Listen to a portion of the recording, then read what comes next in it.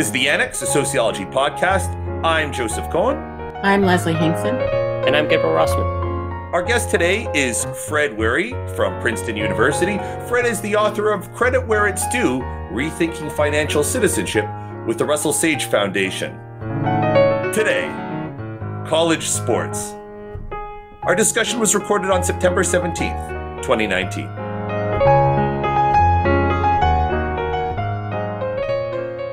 An important ruling happened today in California. NCAA athletes, now they were given the rights to sell their name and likeness to license it. And it's giving college athletes a new stream of revenue. And that's a big win because there's a lot of talk about how NCAA athletes, college athletes, are being exploited. They are, in effect, working for multi-million-dollar entertainment enterprises and collecting not much more than tuition waivers, housing allowances and meal plans. And a lot of people view this as a violation of labor law, or at least a form of injustice against these students. And people are counting this as a win. More rights for NCAA players. They can now collect money if, for example, a video game wants to have a college basketball, edition and the latest, whoever the hottest college stars. You can see how well-versed I am in collegiate sports. I'm actually not a very big fan of collegiate sports, but we'll hold off on that for a second. Can make money, can profit off of their big stature in this multi-million-dollar industry. What are your feelings about the business of college sports and these pushes to make college athletes proper employees as opposed to student athletes? Well, wait, this is an important distinction, right? Because I don't know what order these segments will air in, but in recording, we just talked about college admissions, and we ended with talking about how you have to deny the rules of the game for it to work. But this is qualitatively different than the college paying the athletes, which would effectively deny the student athlete amateur pretense of college sports, which, for things like football and basketball is somewhat of a ridiculous pretense. But, it is an important pretense that they've built the stuff on. This, the student would still, it would still maintain what you can cynically call a monopsonistic cartel on the part of the colleges of, we're just going to give you tuition waiver and, a dorm room, and that's it. Even though, we're selling the TV rights for $50 million, because this wouldn't change that at all. This simply allows third parties to pay the students, for licensing rights. So, if Electronic Arts, which is, only a few miles down the street from UCLA, decides to make a college basketball game, and some star basketball player at UCLA licenses their face and their name and their jersey number to Electronic Arts, then, they would get paid rather than just UCLA getting paid. Right. Because there had been previous cases like that where it was ruled as in violation of NCAA rules. But it's actually kind of brilliant because it allows the students to get paid, but by third parties, not by the universities themselves. And it maintains that pretense. Okay, so I have a question, right? So let's say that I am an undergraduate who is also one of those, social media influencers, right? And I get into University X, right? And as part of my I don't know, as part of my shtick, as part of what I'm doing, as part of me also, recommending brands, I'm also using the backdrop of University X, right? As part of my image, right? And as part of, this is how I get more people to follow me. And this is how I get actually more brands to actually advertise on my Instagram or what have you, and to get more revenue. How is that different? Well, for one, there's no NCAA for influencers. I know. Well, not yet. Maybe there should be. That can be limited by the university enforcing its trademark rights, where universities will, very often have their attorney file against people who are violating the university's trademark. But let's say that I became a lifestyle influencer pitching different brands of black polo shirts. And I don't know, Gap paid me to plug black polo shirts. I could, for identification purposes, say, I'm a UCLA professor and I wear black polo shirts almost every day during the summer. And, UCLA wouldn't sue, but if I appeared in front of a big UCLA logo on campus and gave the impression that UCLA was endorsing the Gap, then the university would sue me. But that's it. But that doesn't have anything to do with this logic of maintaining some kind of idea of amateurism. And it's just a different logic. There's this weird tradition of sports amateurism that the NCAA enforces that we don't apply to anything else, right? Like any one of us could get consulting income and our universities won't care as long as they don't see it as us effectively taking up too much time away from our job. And in most universities, you're allowed to basically, do side jobs as long as it doesn't add up to more than a few weeks worth of part-time work. So do you think the NCAA is actually going to kick California schools out of the NCAA because of this bill passing? I don't know enough about sports to know. Come on, it's like 40 million consumers. No chance. No way. 2 of the nation's biggest markets are in that state. Probably like 5 of the top 50 markets are in that state. No chance. No, but you could turn around the other way, right? Where let's say that you're the University of Alabama, and you want to make sure that when electronic arts comes, and you kind of implicitly know that electronic arts, if they expect to make $500 million off of NCAA football 2019, that they've allocated $50 million of that to licensing money. They kind of have like a $50 million pot. You want to make sure that your share of that licensing money goes to the school and not to the students. Right. I mean, and that's what I'm saying. At a very cynical level, the NCAA is just a monopsonistic cartel, and cartels have to punish defectors. And so so Leslie, actually, you're the one who read the article. Does this apply to all schools that are in California or only public schools? So does it apply to USC? I'm quite certain it's every school in California. Okay. So if USC, which has, even I, in my ignorance of sports, know that it has, one of the best college football programs in the country. If USC, in effect gets less licensing money because half the licensing money is going not to the university itself, but is going to the student athletes whose likenesses appear in the game, that's going to scare the University of Alabama because they're afraid that the same thing could happen there. And so they're going to effectively ask the NCAA to punish schools in California in order to kind of maintain the cartel. That's speculation, though. I mean, who knows? Yeah. So I have another question having to do with this. So let's say, whatever, this goes off without a hitch in California. NCAA says whatever. How might this affect university revenues? Right? I mean, so, big college sports, Div 1 sports do actually generate a lot of revenues. And, a lot of that money goes to coaches, right? A lot of that money goes to just sponsoring that sports program in particular. But I'm assuming some of that money, does any of that money go towards anything else? And if so, what does that say about about funding for colleges and universities when now, you have these young athletes who now can say, I can take a little bit of command, right, over some of this revenue stream for myself. Is that one of the reasons why people are so against this? So I feel like the two are unrelated. I realize that, well, okay, let's say it like this. I hate to be this person, but in Canada, when I went to school, there were no athletic scholarships. Collegiate sports were not a big thing, and the university stayed focused on being a research and teaching institution.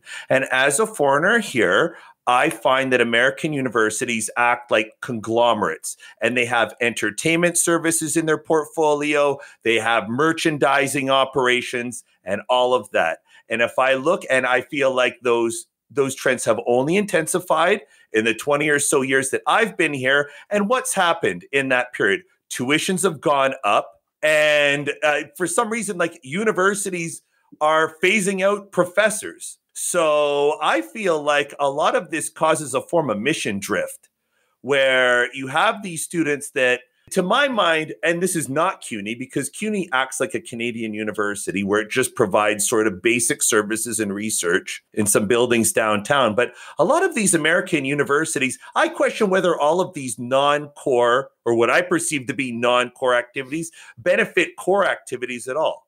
Like, I just, it's hard for me to imagine that Rutgers football is somehow contributing to like either cheap education in the state of New Jersey or more research, because, you know, the percentage of adjuncts is going up there and tuition's going up.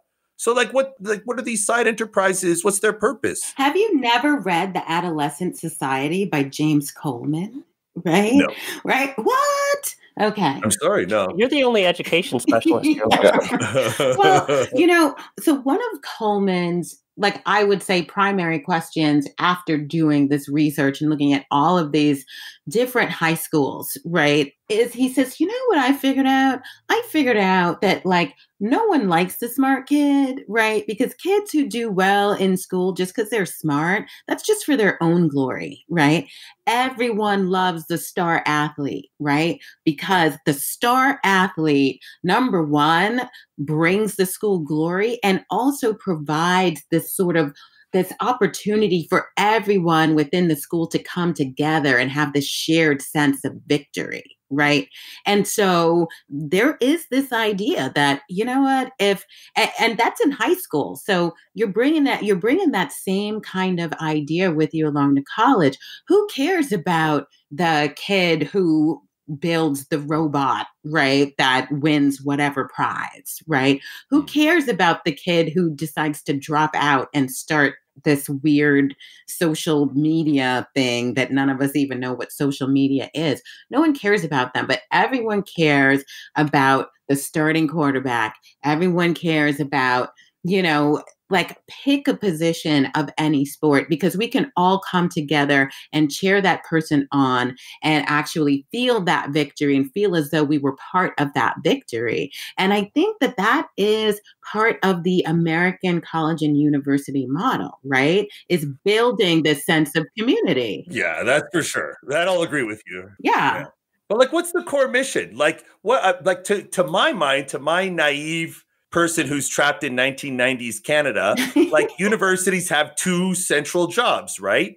Developing knowledge through research or whatever artistic output where the humanities are concerned, and training, like creating that knowledge, creating those products, and passing along, you know, how-to knowledge, and things that are not part of that are non-core. You forgot about taking over the world, Joe Cohen. Taking over the world, right? And so, you know, if you bring enough people, right, from, you know, who you believe are going to be the leaders of tomorrow, and then you also provide this experience for them whereby they actually form this sense of identification with the institution, right? Yeah.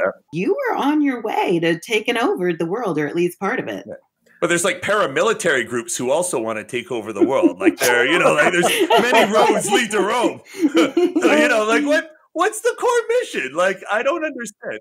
Yeah, so the only thing I worry about is that we used to do this with the firm. So we used to say that a firm had a core mission that had a sort of a bottom line of profitability, and everything else was fluff. And then sociologists went into these various organizations and they said, actually, people are doing lots of other things in addition to making money. And that sort of helps them make the money. Or at least that's what they think it does. And most people don't test whether it helps or not. So I don't want us to get into the mode of there are things that are core that universities do, and anything that's not that has to be sort of chopped off. The other thing that I think is useful to work through is the extent to which our sense of the way someone needs to be trained is actually going to help them in their careers. So unless you are in a research career or you're doing something highly technical, a lot of people get jobs that they learn as they go.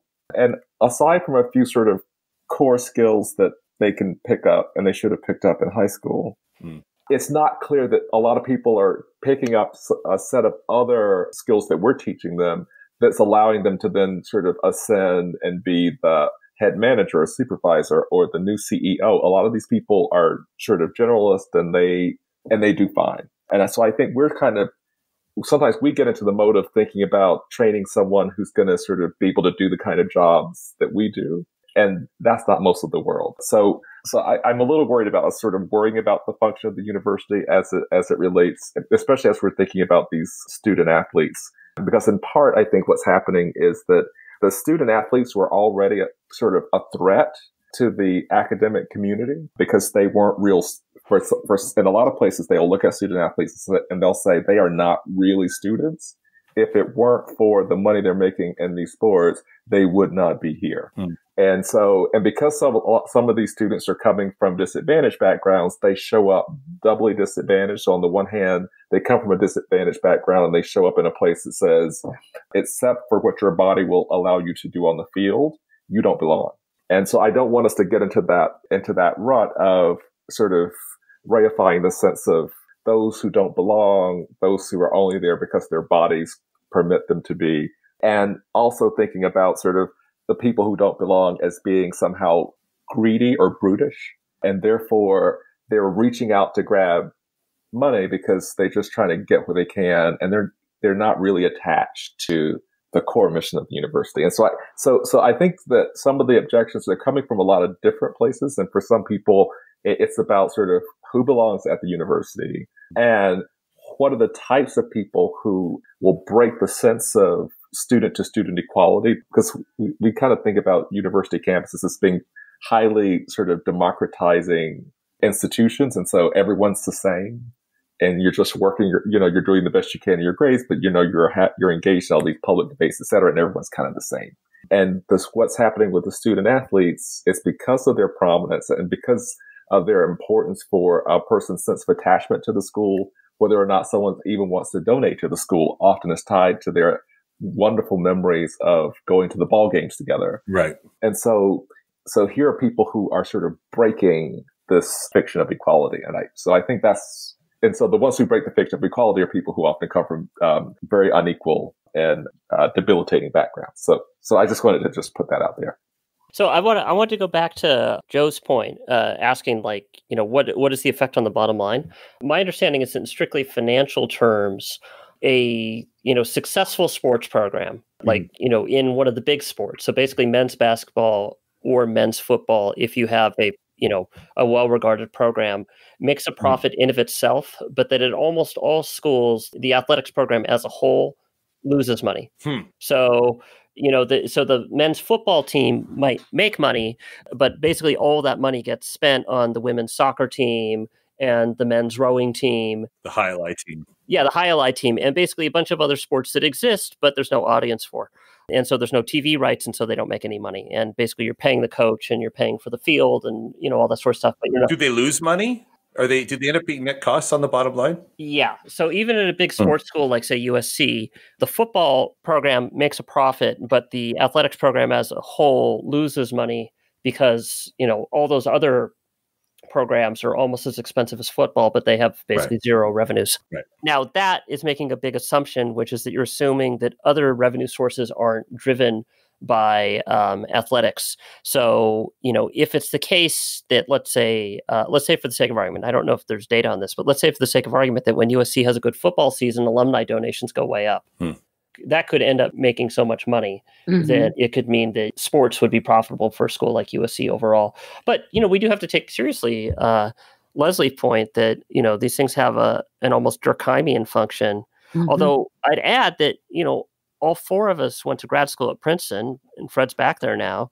And, Princeton is not a big sports school and hasn't been a big sports school since like the 1920s when Hobie Baker was, playing football there. But nonetheless, it's not like kids at Princeton are like, oh, I got here just because I didn't go. And, I could just as well be at Harvard. It wouldn't make a difference. Like they have intense identification with the school. And so, Joe, maybe you can tell us what it's like in Canada, but, there are plenty of schools where people are like, well, this is where I go. It's closest to my house. It's pretty good, That's the Canadian system operates like the CUNY system.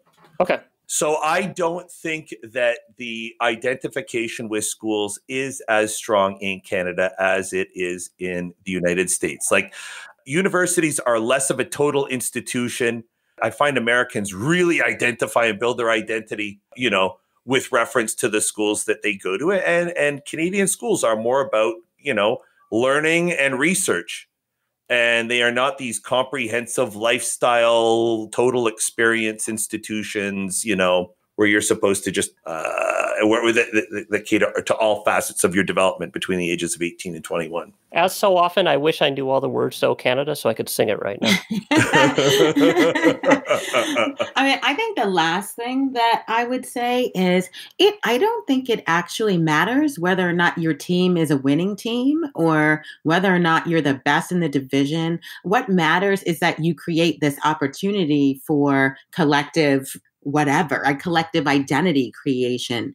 And, I went to a Div 3 place, right? And, and football games, basketball games, lacrosse games, right? Those, people came out in droves, right? And, and there was a really strong sense of identification among students with the institution, I think in part because of like the huge focus that the institution and then the undergraduates themselves then placed on the importance of athletics and bringing us all together on a Saturday evening or a Saturday afternoon. You've been listening to The Annex, a sociology podcast. A special thank you to Fred Wherry of Princeton University. His book is Credit Where It's Due, Rethinking Financial Citizenship, co-authored with Kristen Seefeld and Anthony Alvarez with Russell Sage. We're on the web, theannexpodcast.com, on Twitter @Sociannex, and on Facebook, The Annex Sociology Podcast. Our producer is Liseth Moreno. The Sociocast team includes Jaylene Colon and Fazia Muhammad.